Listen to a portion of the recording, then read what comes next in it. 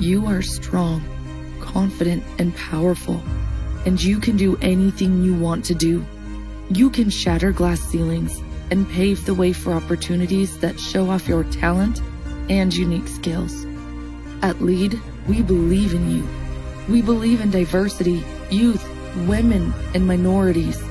We believe in female leadership, empowerment, and employability for youth, women, and minorities. We encourage policy dialogue and institutional strengthening to build more robust and more sustainable socioeconomic structures. We enable private sector institutions to hire the talents of tomorrow to fight the causes of migration and create local prosperity. Our organization is set up to empower and support you in challenging the status quo by creating multiple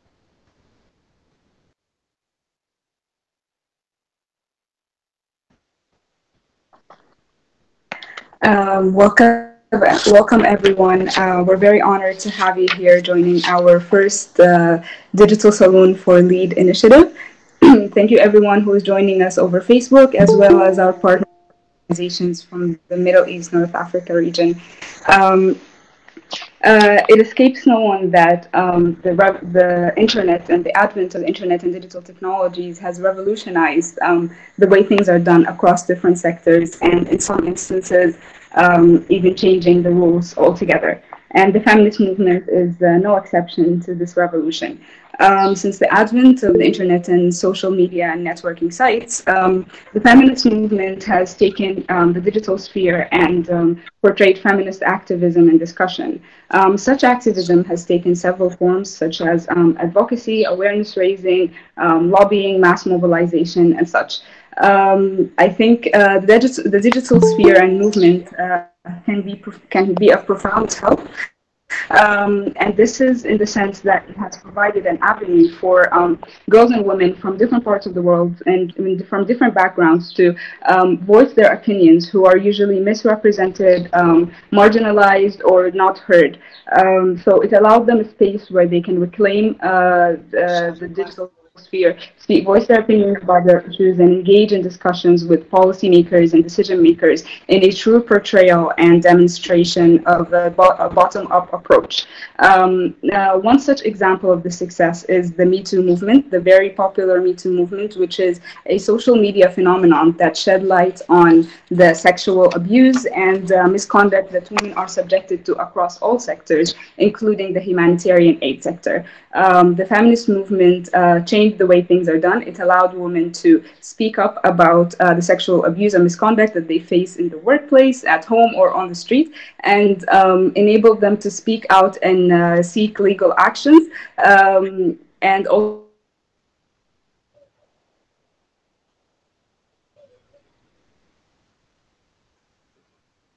also gain solidarity. This has changed the way we view sexual abuse, but actually it appears that it happens to all women, hence the name Me Too.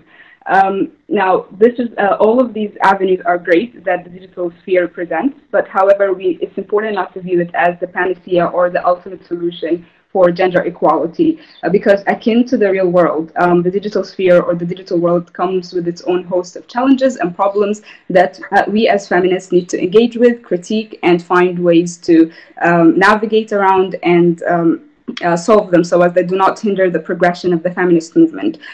Today, we will attempt to discuss these challenges and problems, as well as shedding light on the positive aspects and the positive stories that the digital sphere affords the feminist movement. Today, I am honored to present to you Chaima Bouhlel, the moderator for our event. Chaima is an independent consultant based in Tunisia. And over the past few years, her work has focused on decentralization reforms that are taking place in Tunisia since the changing of the Tunisian constitution in 2014, as well as issues of citizen participation, transparency, and good governance. Chaima is also involved in the media scene in Tunisia, where she contributed to 2 different radio shows. and is currently a collaborator on a bi-weekly TV show that is related to current affairs, public policy, and politics. Chaima holds a bachelor degree in molecular biology and cellular biology and a secondary in government from the University of Harvard. I am very honored to present to you Chaima Bouhlel. Chaima, over to you. Thank you, Renda. The honor is mine. When we focus on digital advancements, we are often under the impression that humanity is advancing at an incredible rate and finding solutions. But when we take a look around, the harsh reality hits us back, and we realize that there are still groups that are suffering from archaic forms of discrimination and violence. This is why I want to thank the lead initiative team for this excellent preparation for this Saloon, and for insisting on discussing pressing issues despite the turmoils that are taking place around the world, and among which in Tunisia, and providing a really safe and accessible space for sharing what digital solutions can look like as a form of hope for change. Although I wish that this was an event that was taking place in person, I'm really grateful that my guests are here. Grateful that technology is posing as a form of resistance in times of restricted social movement and barriers. First, I'd like to welcome the audience who are tuning in with us to follow the feminist movements in the time of digitalization, the first Saloon among many yet to come. Then I'd like to stress what a pleasure it is and an honor to be moderating a discussion in the presence of three powerful women, of which I know personally, but I look forward for the audience to also know them and see how amazing they are in the fields that they are doing, and to hear more about the fights that they are and the combats that they are carrying every day to make women's lives better, but also humans in general, each in their own environment and their own way. I'd like to welcome Ghida Anani, who's the co-founder of Ab'ad. She joins us from Lebanon. Welcome, Ghida. I'd like to welcome Enas Hamdy, who's joining us from Egypt. She's the co-founder of HarassMap and RES Solutions. And I'd like to welcome Sonia Ben Miled, who's joining from Tunisia. She's a member of Aswat Nissa and one of the co-founders of Enas. This discussion will go as follows. Each speaker will have 5 minutes each to tell us what experience she brings with us today and what she would like to virtually share with us. I will then be rebounding with questions to highlight furthermore the points or the work that they would like to share. Throughout the conversation, and actually starting now, the audience is welcome to share comments or questions in the comment section in the live event. My awesome colleague Sausan will be collecting the questions and sharing them with me, and I will make sure that I will take every possible opportunity to pose the questions to appropriate guests if they're specific or in general. This discussion is limited to 1 hour only, and the timer, I will be holding a timer, not to be restrictive, but to try to be fair. If we do not push for equality in time, how can we preach about equality in general?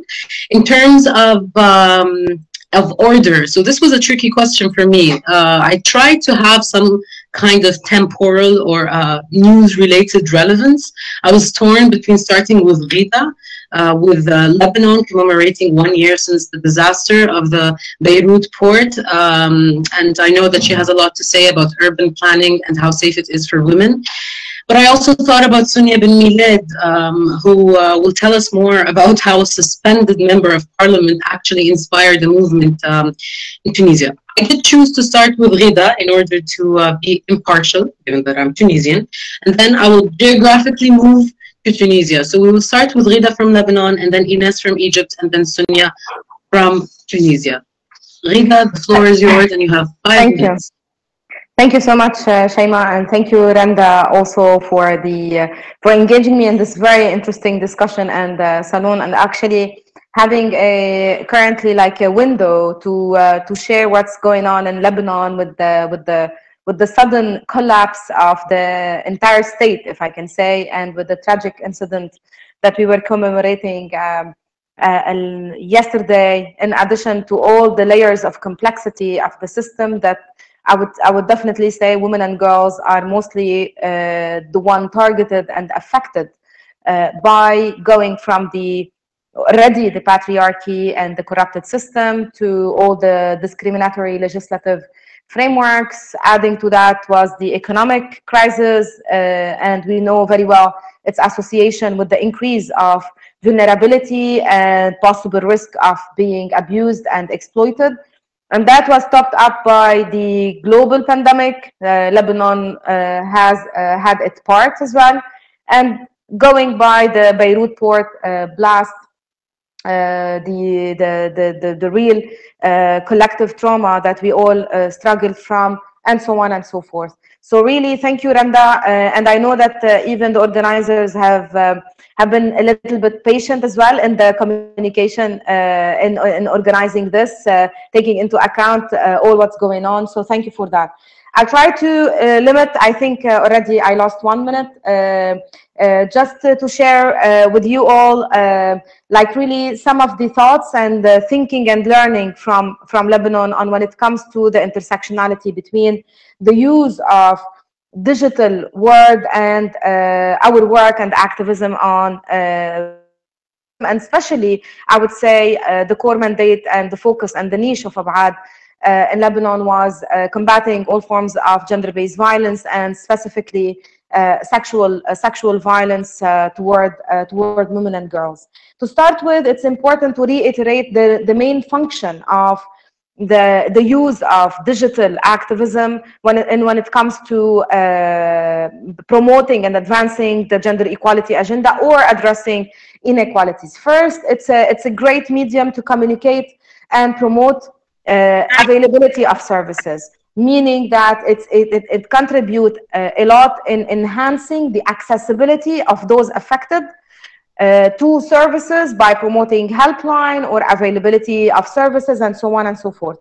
Secondly, it has been extensively used, and especially at exceptional moments and in specific areas, to report violation. And that was as well something that as activists we took forward with companies like Facebook and Instagram, because women and girls were really very recurrently using these platforms to be able to seek help or send a message flagging a life-threatening situation. Third, it has a main function in creating a public opinion, because it can help a lot in lobbying, mobilizing, putting pressure on a certain cause. And that is especially in cases where we need to name and shame, or like, you know, to highlight widely on an issue and then push stakeholders for a reform or arrest a perpetrator or so on and so forth. It has an important role in nudging.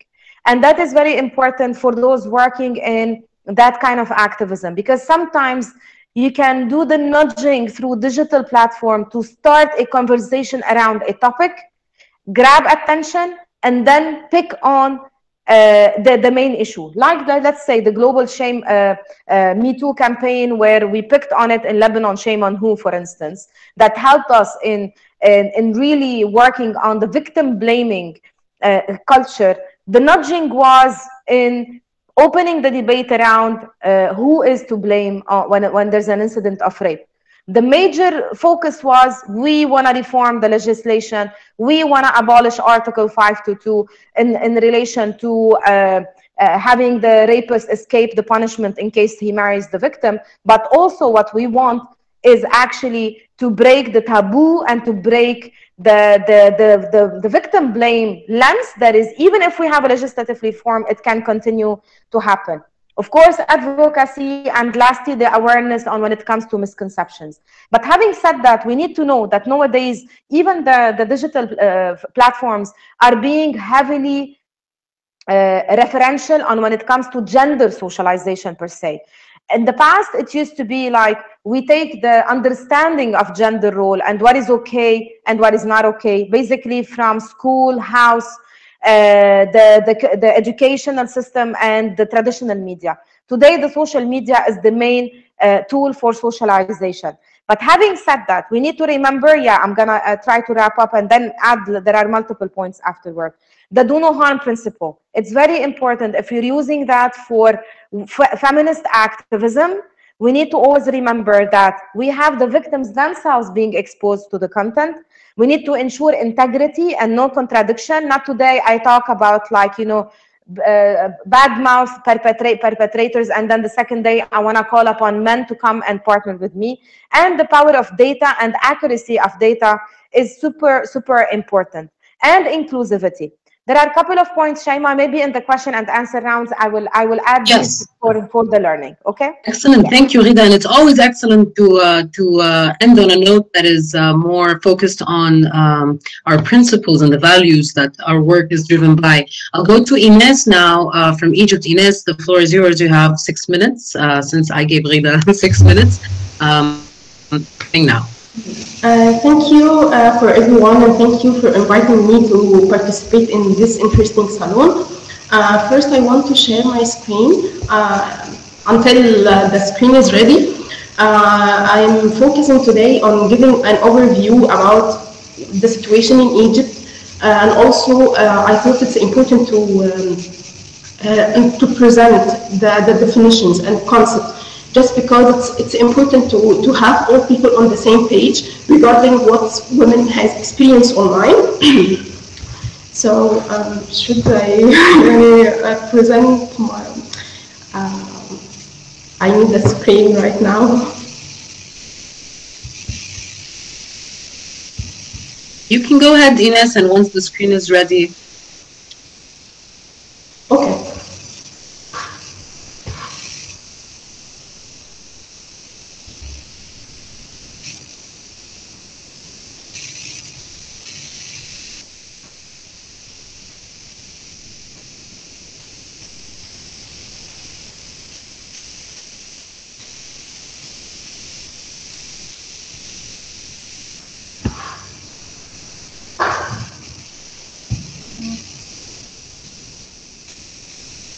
You know, Enas, in Parliament in Tunisia, when this happens, they usually claim that the time should not be counted, the time that was wasted. And it's probably the only place in government where time actually matters. So I will not count this time, and I'll give you back your minutes. Thank you. Go ahead. Okay. Okay, I lost the, I can start with my own presentation.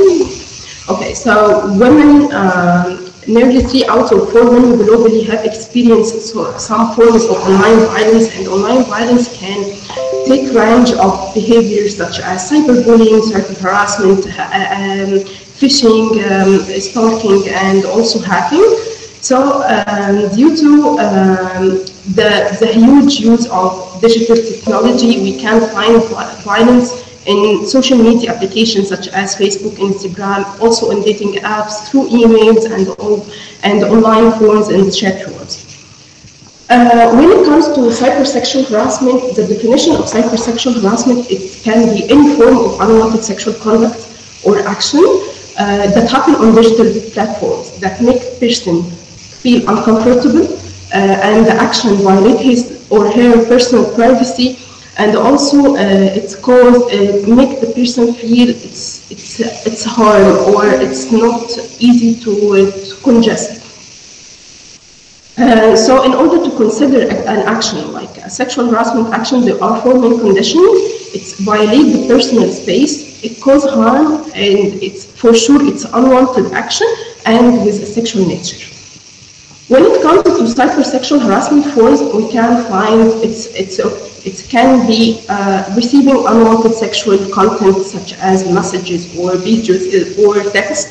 It can be non-consensual pornography when someone's images or videos has been taken and shared online without their consent. It can also be sort of sex extortion, or threaten someone to send more explicit or sexually images. And if this person doesn't respond to the offender, the pictures can go online. And also another type is called unwanted sexual solicitation, when there are many requests to send sexual images or answering sexual questions. When it comes to cyberbullying, it's similarly to bullying, but with using digital technology in order to make the person feel shaming or hunger or anger or scaring. Some forms of cyberbullying can be sending or posting negative, harmful messages or impersonating photos of someone on social media, hate speeches. Looking at what's happening in Egypt right now, the prevalence of cybersexual harassment is common. For example, according to studies conducted by HarassMap in 2019, we found that almost 75% of women we have interviewed has already experienced at least one form of cybersexual harassment. On another study, there are 37% experience non-consensual pornography, and 17% receive threats to share their personal pictures without their consent online. So this is not only what happened in Egypt, but there are more common alarming trends. For example, taking pictures and recording videos for women in public places. And recently there was an incident when a woman walking in the airport and the officer in the airport record a picture, a video for her without her consent. And also another example for alerting the trans intimate image and videos abuse. For example, an ex-partner can share his wife's images for retaliation. And of course, using sexual comments and words, it's commonly happen. So we can find women named bitch or slut or whore because of their physical appearance on social media. The last type is state cyber violence.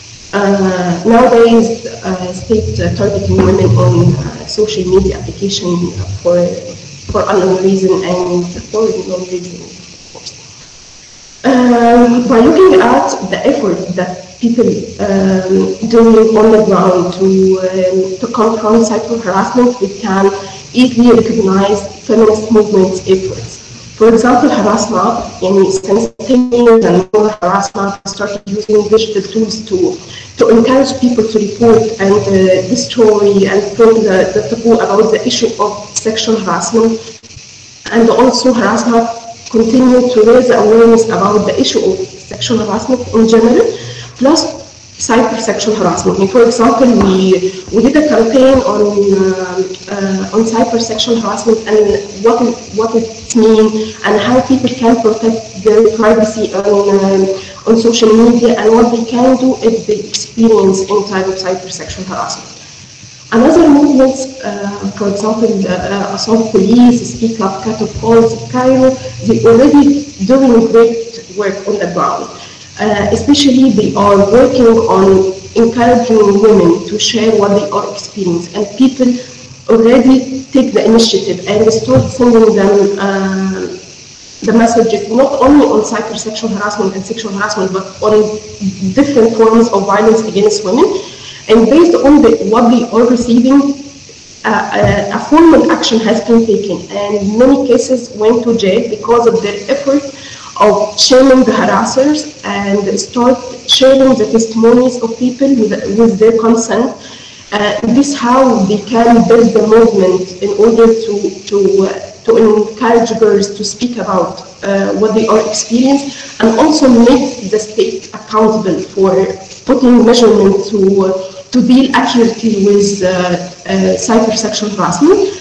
Enas, we can definitely go deeper in that in the follow-up question.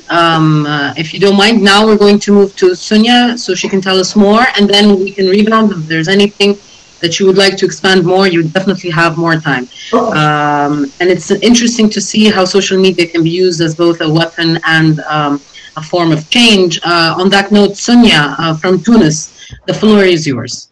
Thank you, Chaima, and thank you to the Lead Initiative for this invitation. It's very nice to virtually meet all of you. Do you hear me? Okay, perfect. So as you were saying, Chaima, in the beginning, following everything that's been going on in Tunisia and following the decision to lift the immunity of the members of the parliament, we at Aswat Nissa wanted to remind the president of the case of the MP Zuhair Makhlouf, who is accused of sexual harassment and whose trial is pending still since 2019. So this case actually started the Enas movement in Tunisia. It started with pictures being shared online, and it kind of went viral. Everyone was talking about it, and it involved a high school student, a senior in high school, and we reached out to her and we tried to help her as much as we could with a lawyer and everything. And we noticed that people started to share their own testimonies on social media, mostly on Twitter. And the Enas movement, the Me Too, the Tunisian Me Too, let's say, started then and there in October 2019. So it was all very spontaneous. People shared their stories of sexual harassment. And that's when we also decided that we needed to create a support group for this young girl so she doesn't feel alone. So that's why we decided to do that on Facebook, which is kind of the most used social media in Tunisia. When we launched the group, honestly, we did not think that it would have this impact. I mean, it was a support group for her, so she doesn't feel alone, as I was saying. And in the first few hours, we received many testimonies. I mean, it was kind of overwhelming in the first few days. We kind of had to take a step back, to take a little break in order to kind of reorganize ourselves, because we launched that group, which is a private group, and we tried, and we still are trying to make it as safe as possible, even though we know that it cannot really be a safe space. I mean, in the virtual world, but we're trying. So that's why we have several moderators and we are several administrators. And that's why we decided to, anyone who wanted to be part of the group needed to answer questions and needed to carefully read the group's rules and respect them, of course, and kind of abide by them.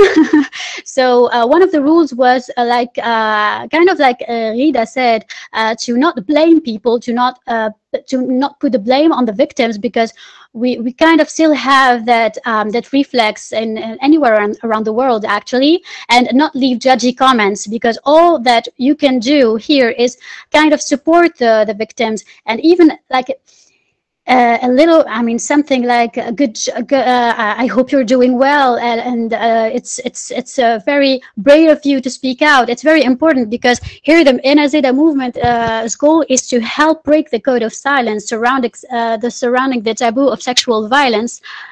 So when we saw that on social media right now, on the Enas we have over 40,000. Sonia, we lost your voice. Oh, sorry. You're giving voice to victims, but we lost yours. Okay, it's back. It's back. Perfect. So yeah, as I was saying, the Enas goal is to help break the code of silence surrounding sexual violence, the taboo of sexual violence in Tunisia. So when we saw all that, we also noticed that there was a lack of knowledge regarding Law 58, combating violence against women in Tunisia. So it was very important for us to spread awareness about that law, in order for people to know, and in order for victims to know what to do when they are subject to that kind of violence. Either it is cyber violence, like Enas was saying, or sexual violence, or anything, so on, anything regarding violence. And we also did group therapy with psychologists for people who wanted to be part of that. But as time went on, we noticed that we needed to be let's say, to be more proactive and to help them even more, because victims were reaching out. I mean, we were receiving hundreds of testimonies with over 40,000 of people on the group. So we needed to help them even more, and it kind of leaves you with a feeling of frustration when you cannot help them. So that's why we decided to launch a system. It's a legal and a psychological orientation for victims of violence.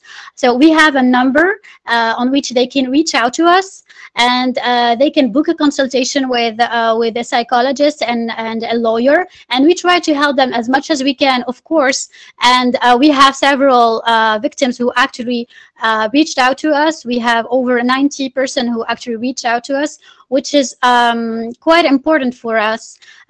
We are seeing that, I mean, it takes a lot of time. We all know that it's going to take a lot of time. When we remember that the case of Zuhair Makhlouf has been pending for over 2 years now. So, but we're doing what we can do, let's say, and we hope that things that the law 58 will be implemented even more efficiently in Tunisia. Thank you, Sonia. And we'll get back to the irony of having a parliament that legislates for good laws, but also has members who are not obviously abiding by them. But I will go back to Lebanon, and we'll go back to Ghida, and you will have space to continue your thoughts, but I will ask a question that you can feel free to also respond to. How can you in Lebanon or in other places in the world put or set the agenda that combats violence against women in all its forms, and how can it compete with other agendas that are social and that are political, and especially in countries that are facing failure of a state or of an economy? So feel free to respond to this whenever you'd like, but also feel free to have your time to talk about other things. You have 6 minutes starting now. Just make sure that your microphone is on so we can hear you. Yeah, thank you, Chaima. I think it's a very important question because it's always our daily, let's say, strategic thinking on how to keep the issues of women protection or ending gender-based violence as a priority and in the forefront amidst everything else that is happening. And that's why it's very important, the notion of adapting. So you not like really bringing the issue as if out of the blue to the reality, because by the end of the day, the issues of inequalities or gender-based violence is very much, it's one of the major public health issues, and it's intersecting with all other agendas by the end of the day. So when we wanted to keep the discussion around the importance of women protection or ending gender-based violence, when the revolution started, even linking that to, okay, so we are contributing to being in the forefront. We had the campaign on safety for safekeepers. We're like contributing to this and to that and to the relief, and we're in the demonstrations, but though despite all that we're doing this leading role, despite all that we don't feel safe. So linking the messaging and linking the slogan to adapting to the global context is very important to avoid any kind of resistance to what we're trying to say. And we have seen this in some campaigns where everything was collapsing, let's say, and now we're calling upon, let's say one example was lifting the age of marriage. So talking about child marriage or raising the age at a time where you have economic problems, you have political vacuum, you're in the middle of the pandemic, you have the explosion and all of that, talking as if it's the straightforward way on like our right is to raise the age, or talking about sexual harassment without linking it to the reality, it might create a backfire and a counter effect, I would have to say, to what we're trying to do, and it might harm the cause. Hence, I wanted just to flag some of the, let's say, inconvenience and this inconvenience of having the offline and online activism. One of those is like the issue of reach and engagement. Of course, online, when you're doing using as well digital platforms, the reach and the spread of what you're trying to communicate and the cause is larger than the offline. However, you might lose if you don't strategize well the human face of the story, because the digital activism can prohibit the angle of like really having the people concerned, the right holders themselves, that they are concerned to be in the heart of what we're doing, and hence the ownership. And that is one of the disadvantages if we don't play it in a wise way, because you might lose the ownership. So doing it in the digital, meaning that we need you to keep in mind the human element, to have the voice of the right holders, to have the ensuring that you're asking the audience to engage with you. Otherwise, it's simply receptive. It might be raising awareness, but not really a kind of activism in sense of mobilization. And of course, the notion of the issue of control and cost. The control in sense in the online, if the steps are not studied very wisely, and you're calculating every word, and also taking into account all the principles that you're saying, the feminist language, the do no harm principle, like really making into account that everyone might be exposed to this. Sometimes if it loses its track and you have an attack, of course, the margin of control in putting back things in the right track and really re-bringing the discussion to what you are doing advocacy around, there is a kind of risk over there if it's not that you don't have a communication strategy and you're ready for everything. Of course, the offline, you are doing a demonstration, you're doing one-off activity, it's you have building blocks, you have time to control and fix and restore, let's say, the campaign on track. While online, if it goes out and there is a kind of attack or criticism, or the conversation is taken in somewhere else, it's a kind of risky for women. Lastly, I just wanted also to keep in for us as also human rights activists, in addition to being, of course, feminist activists, is the importance of not calling for a right while we are violating another one. And that's one of the key things in the issue of digital campaigning versus feminist activism. So for instance, not leaving anyone behind. There is the notion of inclusivity. So sometimes there is a limitation in accessibility to these tech platforms for, let's say, refugees, migrants, like minority groups, that they cannot control even their mobile phone. It's shared with all members of the family. The cost is one barrier. The language is one barrier. And you cannot do everything in Arabic, English, French on all platforms. And they don't have access to that. Internet is costly. But also in Lebanon, for instance, there is this issue of safety of the data. So sometimes the reporting, or you have the activists themselves, what is being transferred through digital platforms, even if they're sending their document because they are raped or whatsoever, via WhatsApp, via Facebook, via Instagram, via different platforms, the data is not saved, it's controlled, or like the government can access to that. So the issue of data safety protocols is also one of the things that's very important to keep in mind, in addition to how much we can be inclusive to all, to women from all backgrounds. Thank you, Ghida, and maybe we will have at the end more time to even think about ways moving forward to make a safer place online and offline. So please, if you still have more ideas that you'd like to share, we will have a third round of speaking. I will move to Enas, and I have some questions. Thank you, Sausan. There are questions from Randa. I will ask you, Enas, one of the questions, which is which Ghida talked about a little, which is integrating the online and offline work.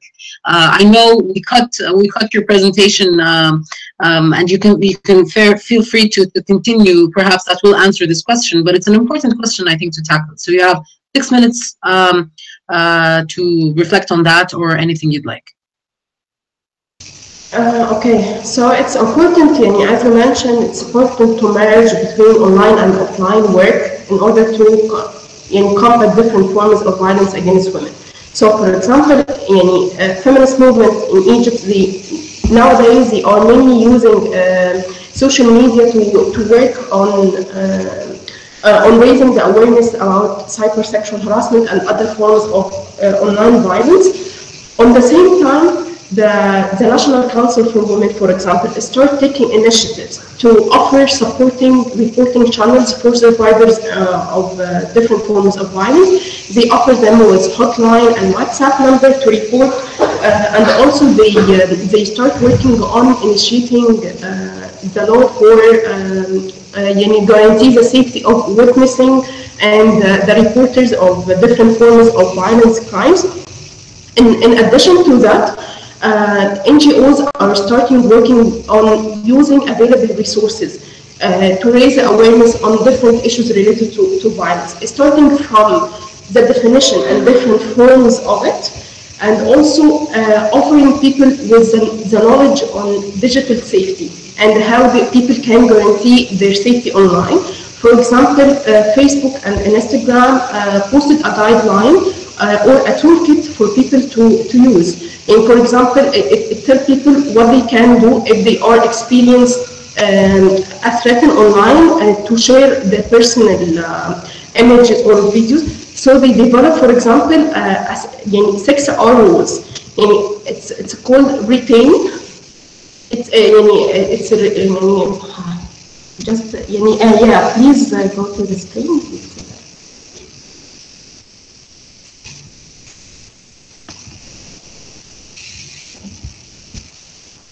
Okay, the 6R rules, it's don't resonate to the attacker, record what is happening by taking screenshots, report what you are facing either to Facebook, for example, directly, or for any available reporting channel. If the person is a friend, so it's recommended to remove this person from the friend list in order to avoid being contacting other people. And also restrain and reach out for a support. So these simple tips for people to do when they are experience any type of cyber violation. And also it's important to raise the knowledge about digital security. For example, how people can build up their password to avoid any data stolen or to avoid stalking, especially for people who are working on activism or journalism. So it's important to think about what they are sharing online and the pros and cons of sharing this information. And also, what else? Okay, so these are the online recommendations that are very important. How do you link them with your offline work? Okay. So do you only share this online, or do you also have activities that need to bridge the gap between virtual and when we link this to on the ground work, we combine the information to the offline training we offer for people. So it's important not to address gender-based violence offline, but also to address different forms of it online and what people can do to protect themselves from this violence. And also we start, for example, the digital security part. This is a big topic. We try to simplify the information by collaboration with other NGOs and digital security activists who are already specialized in this topic. And then they started doing like infographics and short videos to simplify the information for people to think about their privacy first, and then how they can protect themselves and others from experience. And also it's important we thought about school students because they are heavily using internet. So for example, UNICEF, they prepared a great module on how people can deal with cyberbullying for parents, for teachers, for children themselves. So it's important to use this information during our activities, because it's waste of time to start building new content. So it's better to use what is available right now. Thank you, Enas. And you were talking about different actors and their activities pushing for a similar objective. I will go to Sonia and I will ask you a similar question about different actors, but this is under the same umbrella of feminism. And this excellent question comes from Randa as well. How do you reconcile the differences between, let's say, older feminists and younger? And here we're not necessarily talking about age, but just approaches to feminism. And I will link it with also another question that is excellent, which is, younger feminists tend to use more digital approaches, but they can also be judged as useless. We're just resharing and upping. So how do you reconcile both, and how can they both push for common cause, which is a safer life for everyone? So it's very important to work both, let's say, on the virtual world and in the real world. So that's what we were doing with Enas. It's on the virtual world, obviously. But Aswat Nissa's first mission is advocating for gender-sensitive public policies and fighting all forms of gender discrimination. So we work a lot on public policies. We're monitoring the Parliament's work, and we also monitored the implementation of Law 58, combating violence against women. So for example, for Law 58, we did a lot of access to information requests to several ministries in order to know what was going on, whether it is on the budget or for the implementation of that law, basically. So it's very important for us to be on the ground, but also on social media, because we cannot. I mean, social media is actually a very impressive and powerful tool right now, and it can be a double-edged, let's say, tool and sword here, because we have cyber harassment. I mean, social media can lead to cyber harassment, and most of the testimonies that we received on Enas come from victims of cyber harassment. So we also need to use social media in order to spread awareness, as I was saying before, about that law that not a lot of people know of, and victims do not know what they can do when they are basically subject to violence. So it's very important to have that tool, and also to be working on the ground with advocacy and having trainings, for example, because we worked a lot with the communes, so on local public policies, and people from municipal councils, for example, municipal councils in Beja in the north of the country, and Mednin in the south of the country.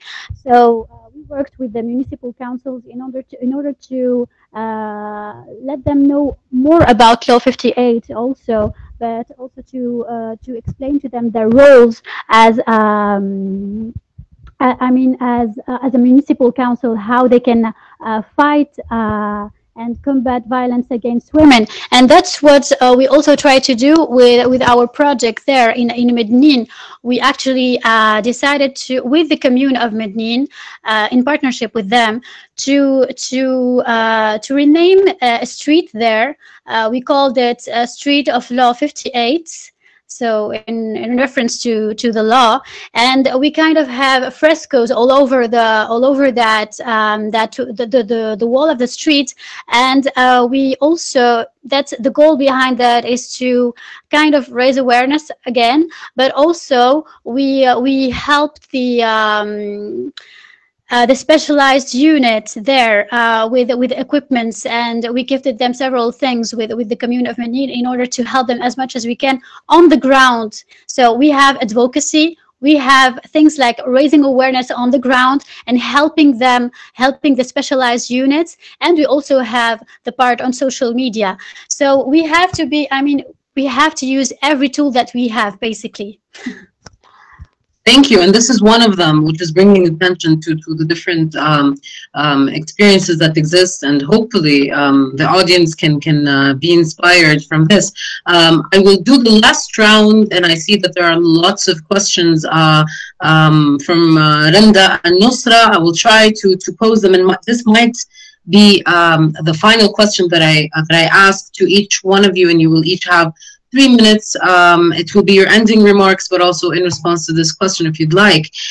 It's more of a question of equality and marginalization, and it's and this is a specific question from Nusra, which is how to bridge the gap in digital inequality in conflict-affected countries and make women and men contribute more to the digital women's rights discourse. It is a digital saloon, but I think we need to talk about the elephant in the room, which is not everyone has access to digital tools. So how do you respond to that in your work moving forward? And this will be your final remarks, so take advantage of your time. I will start again by you, Ghida, and then Enas, and then Sonia. Ghida, the floor is yours. Well, Nusra, this is a very big and, to be honest, a very existential even question, because it's a long way. Really, if we wanna like really ensure equality, let's say, in our community, in our real reality, at first, before even thinking and really reaching a point where we can talk about equality in the digital arena. Because by the end of the day, if you want to think of all layers of patriarchy and all layers of gender discrimination, even in the notion of control over resources, the ability, the time, like even the freedom of deciding on the use of your time, like the burden of the gender role that the women have in their daily life, especially nowadays in working, but also being the one in charge in the family, and there is no unpaid care, and especially I'm talking in the MENA region and in countries. Adding to that, you have the control, kind of, because I'm the husband or I'm the father or whatsoever, over your space and the freedom, and there is this notion of hitting your cyber reputation by the same notion in the society, which is the question of honor and naming and shaming and so on and so forth. This is, I think, a long fight, and especially in countries affected by armed conflict, even if it's not the active, direct one. I would say Lebanon nowadays, we're living in a war, right? It's not using the bombs and so on, but I think it's one of the worst forms of war that ever citizens can witness in your daily basic needs. Inability to access your work because of the inability to move because of lack of fuel, having bread, all of these. I just don't want to now enumerate all of that, but thinking of the burden of the livelihood, in addition to public health problems, social norms, adding to it how much we are trying to fight to be aligned with the digital, let's say, revolution, if I can say. We feel like we're very far behind yet from achieving first equality between humans, and then gender equality, and then talking about it in maybe in mediums where it can allow us just to fulfill and realize our rights and express ourselves and be protected without the fear that this is one additional layer where women and girls will be targeted, or all vulnerable groups. If you just want to talk gender inequalities, marginalized groups, LGBT community, refugees, non-registered in certain countries, and so on and so forth, activists, just trying to say the truth and being different, all of these are the mostly attacked. So yeah, I'm gonna stop there. I think it deserves a webinar by itself. Your question, Nusra, honestly. Absolutely, and I think, Ghida, thank you for reminding us that we're always at war, actually. It just takes different forms, and it's a matter of definition. So thank you for that. Enas, you have the liberty to respond to that question too, but I see that Samar, who's also watching with us, has a specific question for you, if you'd like to ask. She would like to know more about the case of Mawadda Azam and how legislation contributed in incriminating women online. If that's something you'd like to talk about, and maybe have your closing remarks on that note. So the floor is yours for 3 minutes. Okay, first I will answer the part specifically related to gender equality. When it comes to gender equality, according to the Egyptian society, we realize that it's important to start raising, despite all the effort is doing on the ground related to raising the awareness about gender equality, but there is a gap, or there is a very need to start working on raising the knowledge about what is gender. gender roles and gender responsibilities and changing the gender norms. Because if we are doing activity without addressing these issues, there is no outcome of what we are doing.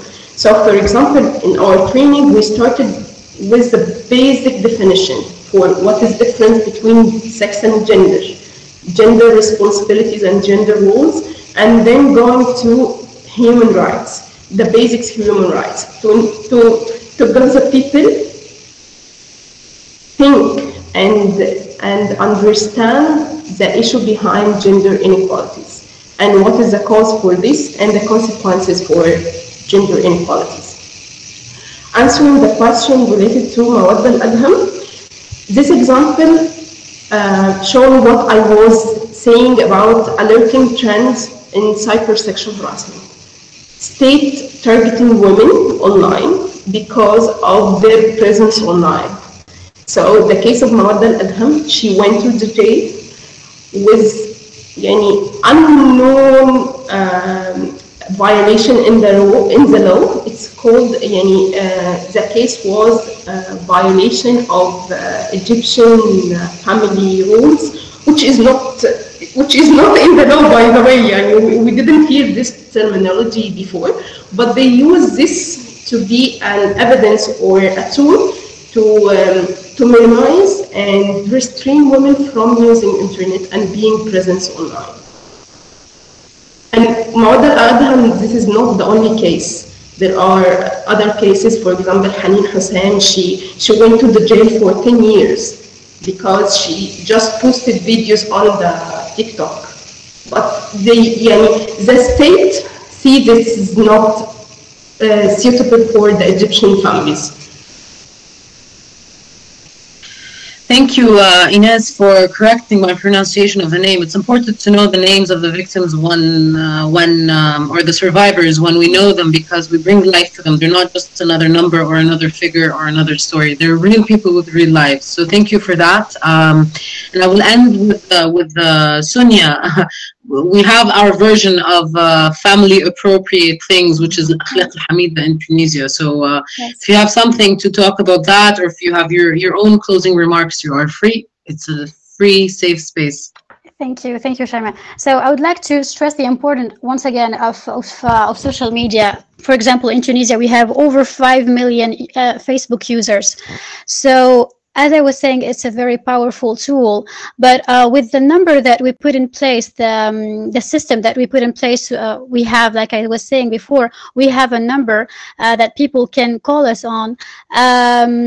Right now, even people who do not have Facebook and who do not know of the NZD movement are sharing that number. I mean, we receive calls or we receive messages from people talking about something that happened to their mates, for example, or to a family member, or to a cousin or a friend, or whoever it is that they know of, and they want to help them.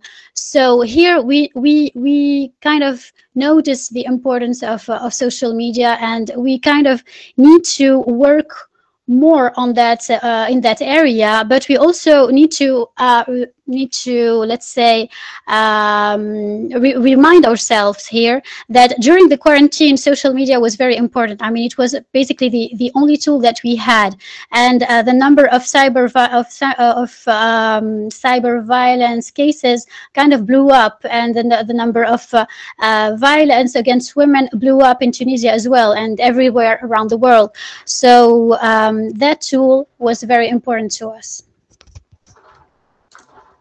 Thank you, Sonia. I'm very saddened that the time is almost up, and we still have a lot of questions. I see that some of our guests are asking about the tools regarding cybersecurity.